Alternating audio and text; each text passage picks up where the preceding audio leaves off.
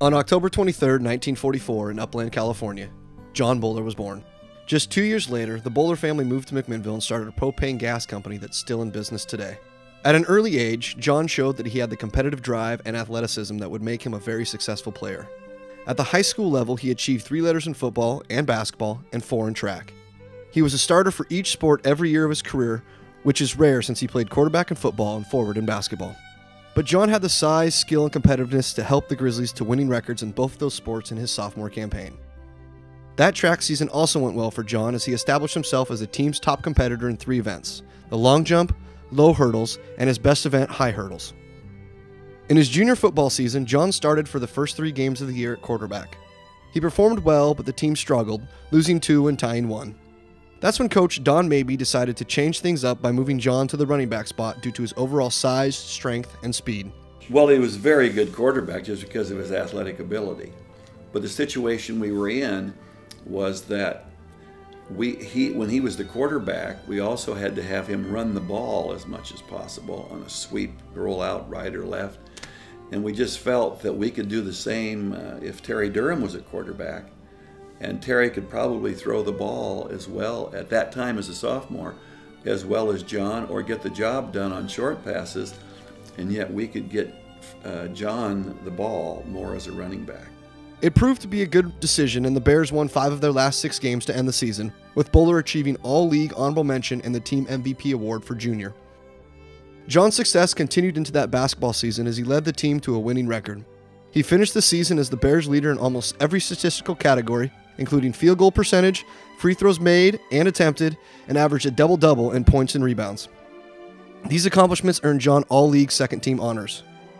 Buller ended an already great year with another excellent track season as he swept the competition, earning the district championship in all 3 of his events and qualifying for the state meet.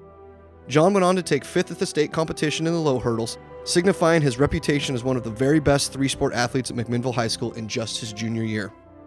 John only got better in his senior football season, as he was far and away the team's leading rusher and the state's scoring champion. The Grizzlies shut out their first 3 opponents while on their way to a 7-win and 2-loss season and taking second in league. They handed first-place Tillamook their only loss of the season in a 20-0 rout. After his first full season at running back, John was recognized for his outstanding high school football career with several awards such as All-League First Team, All-State Shrine Team, and an All-American Honorable Mention selection. His career was capped off with an induction into the National Football Foundation's Portland Chapter Hall of Fame for being such an outstanding scholar athlete. He probably was as good as any football player in the state of Oregon that year. For our time, he was really a kind of a horse. You know, he was a big kid, muscular, could run fast. He raised his legs high when he ran, and he was hard to tackle. He was very difficult to tackle, and it's just like Jack Temple. Jack was so quick that you had trouble tackling, whereas John was so strong and powerful, he would run through tackles. And maybe he would call the play, he'd just say, okay, now go in there, it's Buller over whoever on the line. And we would, that's the way we played a lot of our time. And we did pretty well. John was a powerful runner. He had the speed and he had the size, and anybody describing John as just pure power. Plus he had the athletic agility too, so he was a tremendous football player and a good basketball player, so great 3-sport athlete. He was a good teammate, he's a good person. John he was then and he still is, you know, he's a great guy. In basketball, John's individual statistics continued to impress as he achieved All-League First Team status. However, this time Grizzly fans would be treated to one of the best teams Mac High has ever had, as the Bears won 16 of their 18 regular season games and captured the league title. The unranked Grizzlies earned a state playoff berth and were matched up in the opening round with the #1 ranked and favored North Eugene Highlanders. Buller only performed better under the pressure of his first playoff game as he grabbed 15 rebounds, helping the Grizzlies to a 63-60 upset. Even though the Bears would lose in the following day's game to the eventual state champion Grants Pass, they beat Malala in their 3rd game, which allowed them to play for 4th place. However, they would come up only 5 points short against South Salem in that game, which was still good for a 7th place Grizzly finish. After ending his high school basketball career on a very high note, John looked to finish out the year with another tremendous track season. That's just what he did as Buller dominated the competition by once again winning the district championships in all 3 of his events. At the state meet, John placed in each of his events, taking 6th in the long jump, 5th in the low hurdles, and 4th in the high hurdles. During that season, he set a McMinnville High School record for the high hurdles of 14.7 seconds. His greatness as a hurdler at Mech High has never been duplicated, since that is still to this day the best time in school history. After graduating from McMinnville High School as a National Honor Society member in 1962, John attended the University of Oregon on a full athletic scholarship for both football and track. He showed great promise as a standout running back on the freshman football team, and in track he participated in 2 events, the high and intermediate hurdles. Even as a freshman, Bowler consistently placed higher than any other member of the team, making him the best intermediate hurdler on the prestigious NCAA defending champion track and field team coached by legendary Bill Bowerman. In his sophomore football season, John was part of an excellent running back squad headlined by All-American Mel Renfro, who would later play 14 seasons in the NFL and make 10 Pro Bowl appearances, before being selected in the NFL's Hall of Fame.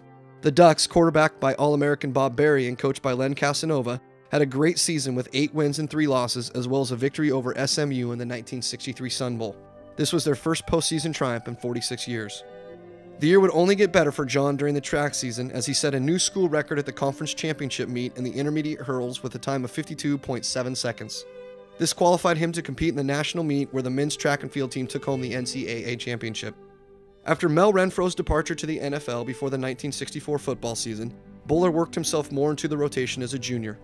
John had some very good games and was usually the second or third leading rusher on a team that was ranked in the top 20 for almost the entire season. The Ducks won 7, lost 2, and tied 1, resulting in just barely missing a bowl game. In track, John performed even better than the year before, as he improved his times in both events and again qualified for the national competition. Bowler helped the team win their second NCAA national championship in as many years. When quarterback Bob Berry was drafted to the NFL before John's senior football season, the team was in need of new leadership.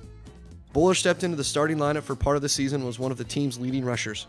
Though the Ducks finished the season a game under 500, John had achieved a great football career that spanned from flag football in grade school to a bowl game victory at the University of Oregon. His senior track season was perhaps John's personal best, as he again improved each of his times while on his way to a semifinal finish at the national meet.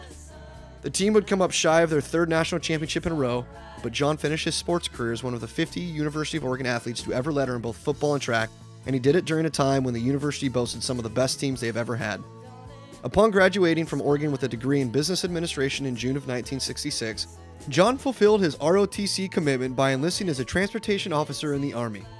After spending a year in New York City becoming a captain, John was shipped to Vietnam in January 1968.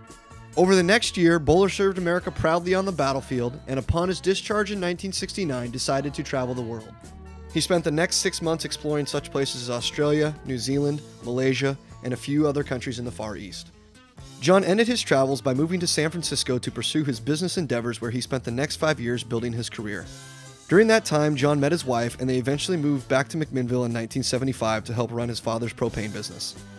Over the years, John has kept with athletics by participating in City League basketball, coaching youth sports, and contributing to the U of O's athletic fund, while successfully running the McMinnville Gas Company and living in the area with his wife and 2 sons.